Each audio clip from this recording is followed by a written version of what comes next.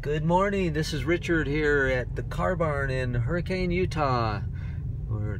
Today we're driving a 2015, this is a little Jeep Patriot. Pretty fun little vehicle, 4-cylinder, it is 4-wheel drive. If you're looking for a little roomy vehicle that's fun and gets you up into the hills camping and doing what you want to do, the excellent choice for you. Again, a 2015. A little high on the miles for the year, 172,000, but run and drive's awesome. Warranties are available, extended warranty for motor, transmission, great coverage there. So definitely can give you peace of mind. So we're gonna pull over up here and point out the features, benefits, and also maybe even a few of the flaws on this particular vehicle. We just got it. First thing we do is mechanically check them out. Make sure they run and drive well and are in good condition for the future. And we want to be totally transparent with all of our vehicles and let you know what we know about them. So if you're an out-of-town, out-of-state buyer, as we get quite a few of those, that you know exactly what to expect and you are going to get what you expected. So we're going to pull over up here and take a look at this one. Again, a fun vehicle to drive, pretty smooth, quiet, a decent amount of power for being a 4-cylinder, and nice scenery here in southern Utah. If you've not been here, I invite you to the area. Pull over right here and take a look at this vehicle. First thing we'll point out a little bit is the layout here. It does have a nice MP3 stereo. Pretty good setup, single disc, but quality sound, and it does have a little I'm aiming right here. It's got the little audio jack as well. It's kind of a neat feature.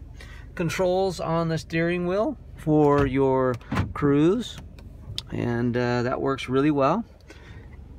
Just a nice simple layout. Not a lot of issues with these vehicles because they're fairly simple. It does have traction control, and obviously air conditioning and power windows, doors, cruise. It's also got a keyless entry, security system. Let's take a look at the vehicle. And again, it needs detailed still, but mechanically the first thing that we want to check out and make sure, since that is the most important thing, that we've done all of that. So you're seeing it a little bit before it's completely cleaned up.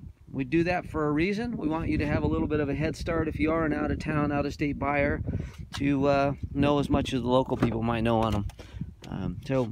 In really good shape. We'll clean up well, as I said. No cigarette holes, no burns. Headliner is nice and clean. All the interior appears to be in really good condition. And a roomy vehicle for a smaller SUV. Both of the back seats do fold down. A nice storage area and spare inside. Real easy to get to. Kind of nice. Take a look around the other side here. This is somewhat of the base model. It just has the steel wheels on it, but a great value for a fairly late model little SUV. In great shape.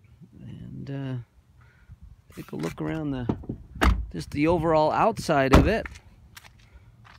Hopefully the sunlight and glare is not going to blind you here.